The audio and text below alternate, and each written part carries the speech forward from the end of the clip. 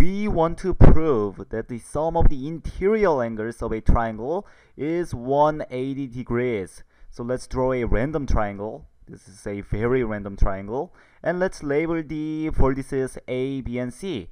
And we want to show that the angle A, let's call it A for the sake of it, and angle B, let's make it blue for B, and angle C, let's make it magenta or purple. We want to show that A plus B plus C, we want to show that A plus B plus C is 180 degrees. We want to show that this thing is 180 degrees. And the first thing you may realize is that 180 degree is halfway around the line. So if we have a random line like this, you know, here to here is 180 degrees, because you know all the way around. So if you're going all the way around, by definition that is 360, and since you're only going half the way around, 360 divided by 2 gets you 180. So if we can somehow show that A, B, and C,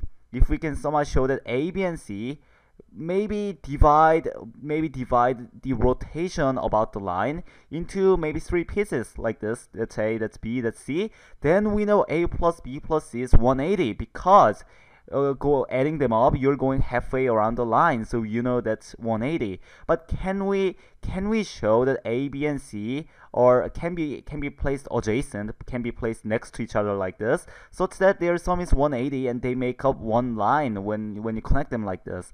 And it turns out we can. And usually 99% of the time, when you want to produce equal angles, you want to use parallel lines.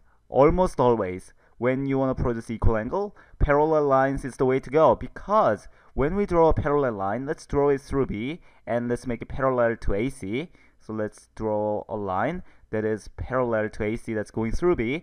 You know, because this angle and this angle are alternate interior angles, you know they have to be the same. So you know this angle is A, because they are on the opposite sides of each other, and obviously they look the same, and it turns out they are. And on this side, we have a transversal going BC, and we know by alternate interior angles, once again, we know this thing is C, because they are on the opposite sides inside of between the parallel lines.